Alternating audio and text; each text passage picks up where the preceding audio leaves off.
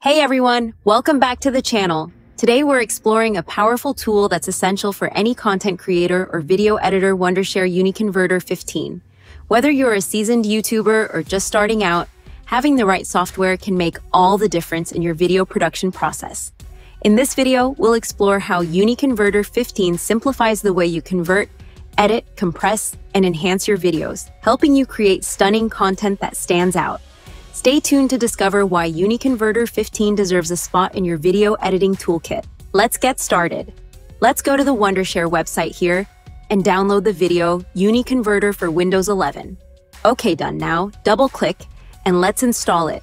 The installation is straightforward, and I think it creates two shortcuts directly on my desktop. Yes, great. Okay, and by the way, I will include all the important links in the description down below, so you can find them instantly without having to search for them.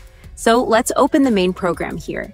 The current version is 15, by the way, because it also installed the player that supports play of almost every format here. We have a launcher that showcases all the features and tools the software comes with. Let's explore, I would say, together each one. And I will give you a brief overview of what they are all about, okay? First of all, on the home here, we have the three main and biggest applications: the converter, which can convert video or audio to and from over 1,000 formats. That's a lot. And last but not least here, we have the compressor, which compresses video and audio files without significant loss of quality. I really love this feature because it takes me a lot of disk space, meaning I don't have to buy new external hard drives for all my video files as often. Okay, then you also have an editor for quick edits, a screen recorder here to record your screen activities, and a merger which can easily combine multiple video and audio files into one. I think this is also very, very useful. Okay, there's a DVD burner, which might seem a bit old school, but don't underestimate clients or persons who prefer to use a DVD player to watch movies or family videos. Like weddings, you also have an image converter, which works like the video converter. But for still images, let's click and expand. There is a player for 4K, 8K footage as well, which I think it's very handy, especially when other players struggle with higher resolutions.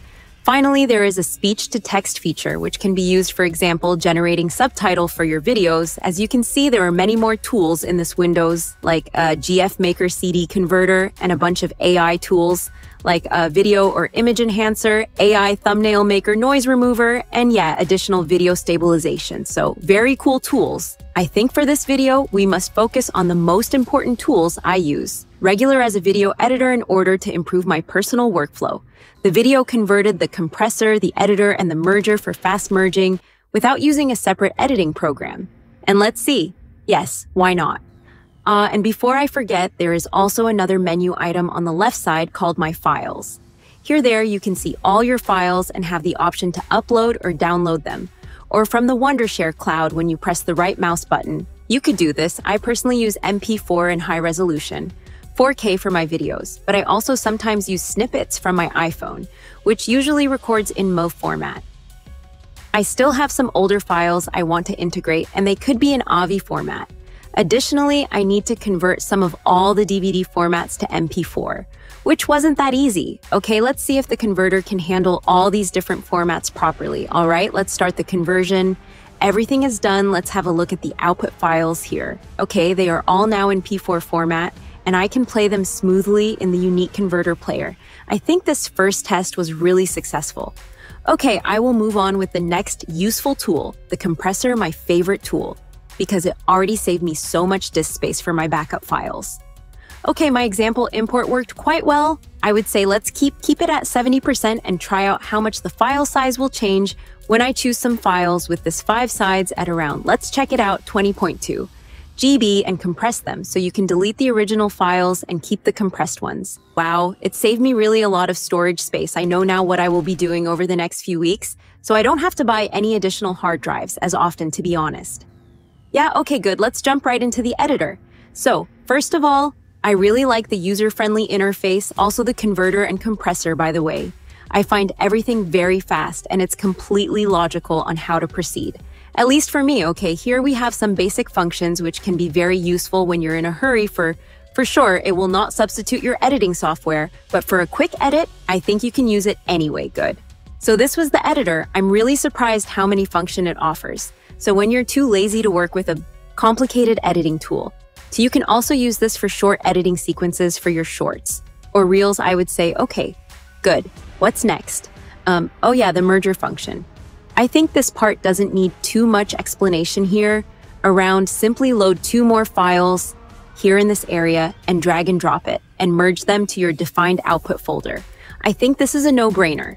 Okay, and now last but not least, as I promised, the DVD burr. As I said, let's try it out to remember the good old times, or you will be surprised how many clients still want to get something physically all right to burn a DVD. First of all, we need to plug in my USB-A cable of my external DVD burners.